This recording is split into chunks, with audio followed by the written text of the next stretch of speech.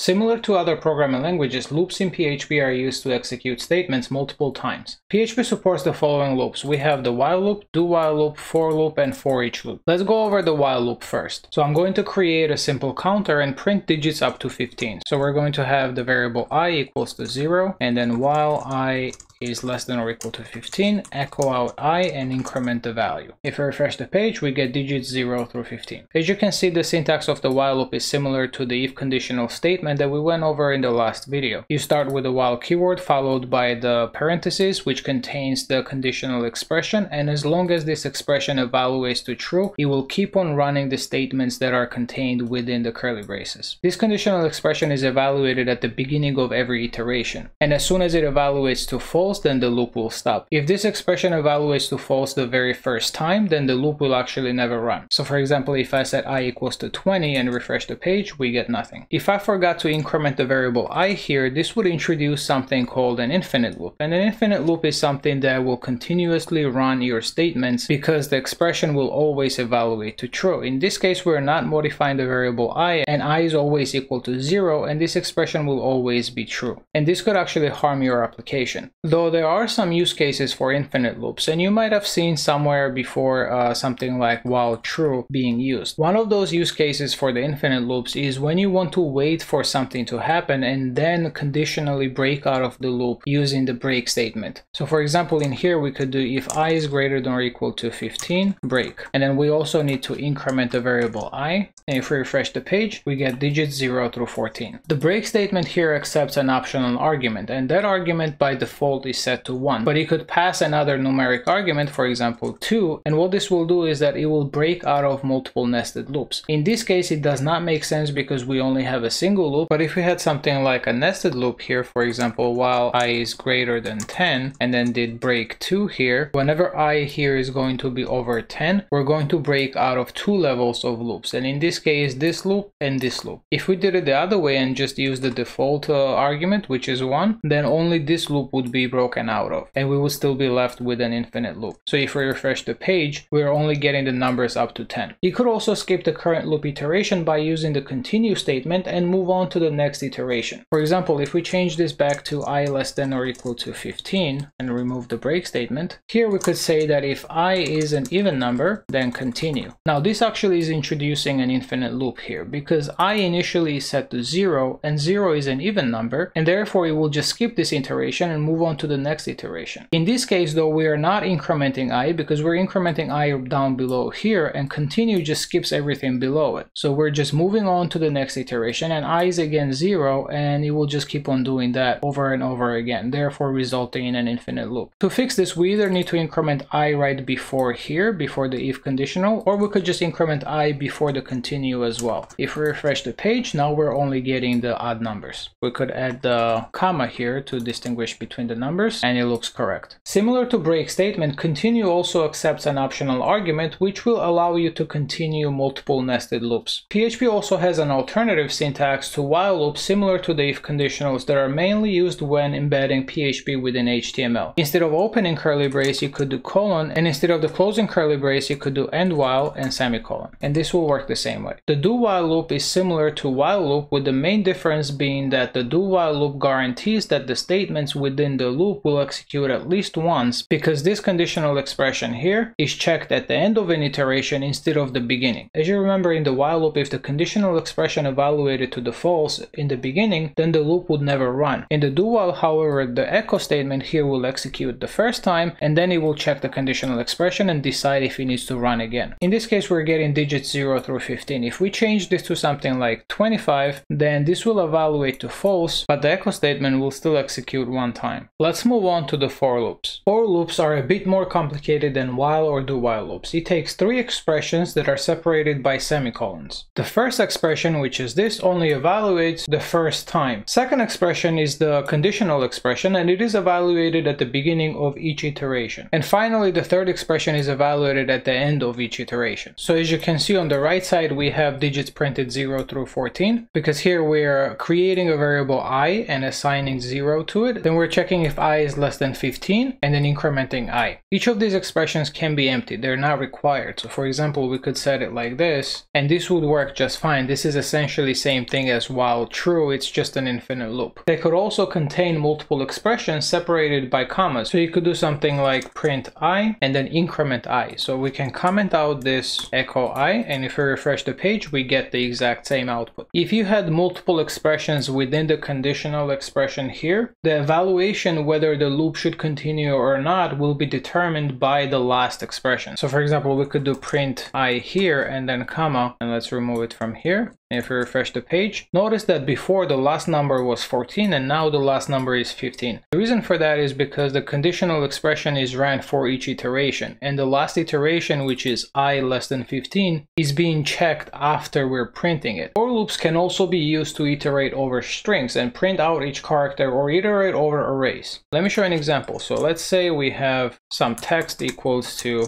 hello world. Then here we can do I less than string length of text and I++, and print each character on its own line. If we refresh the page, we get each character on its own line. If we change this to an array, then we can change the string length to count, because count returns the length of an array, and this can stay same. And if we refresh, we get elements of an array printed out. Of course, you could do the same thing using the do while or the while loops. Now, this has a performance issue here. As you know, conditional expressions run at the beginning of each iteration. So we're calling the function count here for each iteration. In this case, we're only calling it 4 times, which is not that big of a deal, but in the cases where your array might be too big or your function call might be expensive, this might cause some performance issues. In my opinion, it is always a good practice to not make any unnecessary function calls. So instead of doing this, what you could do is you could create a variable called length and assign that variable within the first expression of the loop. So you could do length equals to count text, and as you know, the first expression only runs the first time, so the count will only be called once. And if we refresh, we get the exact same thing. Another option is that instead of putting it within the for loop, you could just put it above the loop like this, and if we refresh, we get the same output. Note that the performance issue does not only apply to the for loop, you could have the same performance issue when using while or do while loops. And finally, let's move on to the for each loop. For each loop is used to iterate over arrays or objects. So for example, let's create an array of programming languages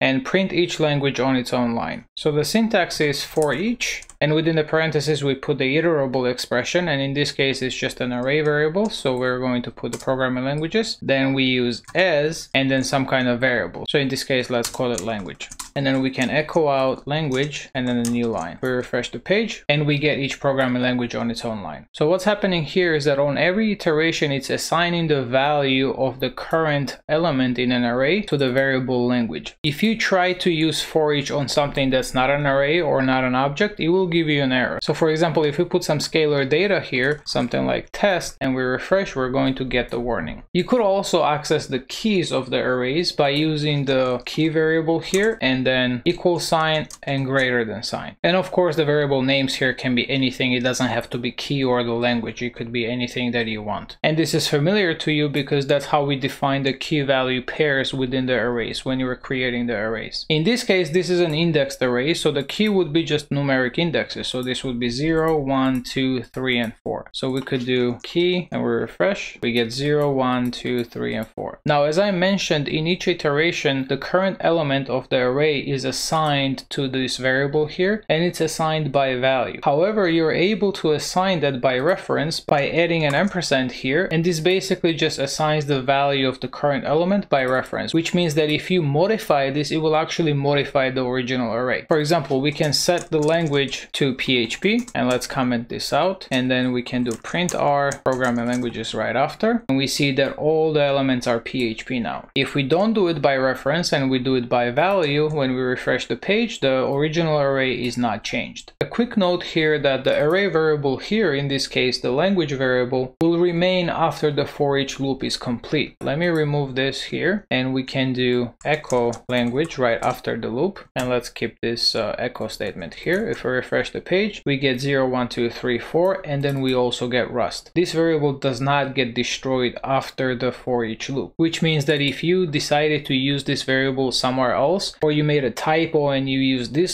variable instead of another variable, this could cause some issues in your code, especially when you're working with the references. So when you're working with something like this variable does not get destroyed. So if you did something like language equals to PHP here, and then we did print R programming languages, you'll see that the last item gets changed to PHP. The last item was Rust, and now it got changed to PHP because this language is still the reference to the last element in the array, and in this case it's Rust, and Rust gets changed to PHP. What I do in these cases is that if I decide to use the reference here, after for each loop, I usually just destroy the variable using unset, and that way I'm sure that this will no longer overwrite anything in the programming languages. So if I refresh now, we get Rust back. Another good use case for each loops is to iterate over associative arrays. So for example, let's say we had an user variable, and let's say we had some properties here like name, email, and skills, and then we could use the for each loop to iterate over those properties. So we could do for each user as